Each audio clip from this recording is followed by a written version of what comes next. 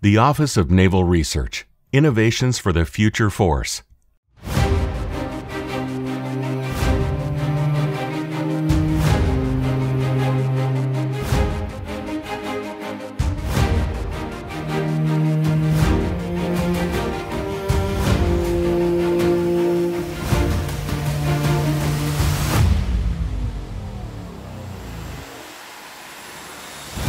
In the U.S. Marine Corps, both Joint Terminal Attack Controllers, known as JTACs, and Fire Support Marines are important to mission success.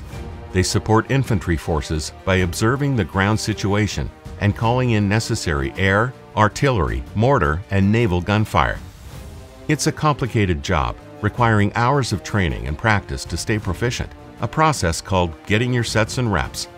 But getting regular sets and reps is challenging, since JTACs and Fire Support Marines have to book time in large indoor simulators or take part in live fire exercises involving expensive ordnance and aircraft.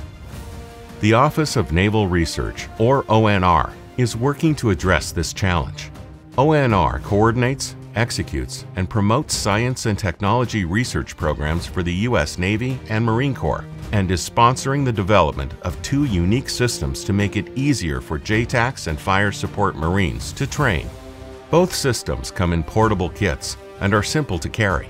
They use sophisticated video game-style virtual and augmented reality software, and they're made with commercially available laptops, virtual reality goggles, and hand controllers. The first system is called the JTAC Virtual Trainer, or JVT. The second system is called 3D Warfighter Augmented Reality, or 3D War. Both allow JTACs and Fire Support Marines to train anytime and anywhere, on base or on deployment. When you look at live fire training, nothing will replace that. Unfortunately, it's very costly. What we're trying to get to is that any unit can own a system like this, and anytime they want to train, anytime they want to work supporting arms, they can do so at their unit location. JVT stands for the JTAC Virtual Trainer. It's a fully immersive virtual reality system combined with a commercial video game that allows the Marine Corps JTACs to get sets and reps for training in how to call in fires. JVT has 2 main components. One is a commercial Unity-based video game software captured on a commercial gaming computer, and the other is a cutting-edge virtual reality head-mounted display, HMD, that allows the JTAC or user or operator to be under the hood, as we say, in a fully immersive virtual reality environment. The hand controllers allow the JTAC, the operator, to interact with their simulated equipment. I really like the technology. I think it's a lot different from what we have. It provides kind of more of a real-world view, and it's a lot different from kind of sitting behind a laptop almost. It's convenient, it's effective, and it requires you to get hands-on experience. It forces you to actually get comfortable with the equipment. It's not like just working on a keypad. This kind of technology would give us that ability to keep people as best trained around the clock in an easily deployable environment. In a new changing Marine Corps where we don't always have the opportunity to do live training, we have to do our best to bridge the gap so that people are able to be as best trained as possible at all times. This system here is great for JTACs, JFOs, prospective students of each of those as well, to get their first real grasp at calling for fire, working with aircraft, and running missions. The mobility of the system is outstanding. You can pretty much travel with it on deployment. It's very user friendly, which means that it takes 10 minutes to develop a scenario, be able to execute that training, which is a good thing versus the current systems that we have, which are very complicated and not user-friendly. Office of Naval Research has been fantastic. They've sponsored this development effort from pretty much the get-go, and have allowed us to come down here and connect with the Marines to get fast feedback on what to incorporate into the software.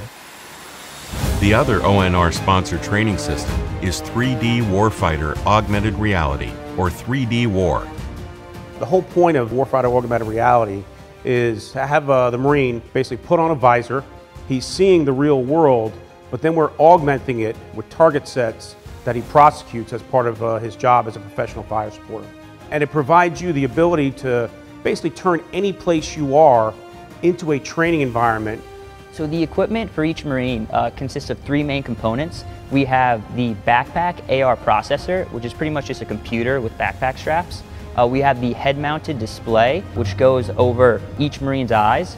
And then we have our navigation sensors, which determine our current position and orientation, as well as feed HD video directly into that head-mounted display. So I think this system was pretty cool on the fact that we were outside in the parking garage looking at what's going on in the real world and being able to just throw a target out there and then do a call for fire, do a cast mission on it. I just like the fact that it seems hyper-realistic to me. It adds whole new scenarios into a forward observer's training. You can place enemy forces or targets in a certain area, and then you see actual real people. I definitely think this is very beneficial for the Fire Support Marine MOS, especially in locations such as Camp Lejeune or Camp Pendleton, where we don't really have many impact areas around here, areas we can actually shoot live artillery. We can actually get out to certain locations that feel like actual OPs or locations we'd be using in a real life situation, not just staying in a classroom and staring at a computer screen. The Office of Naval Research has been critical in the development of this technology. This has been in the works for many, many years, and ONR has been funding us and allowing us to continue to research and develop these technologies to help Marine training. When you look at the young generation that's using it, they are gamers. They are very familiar with this kind of system. In a lot of respects, it becomes intuitive to them. They might have a gaming system at home very similar to this, and so there's a very short training cycle to actually get them proficient on this system. And if we can turn our training into games, we're going to be a lot more successful in training our Marines in the future. For further information, contact the Office of Naval Research.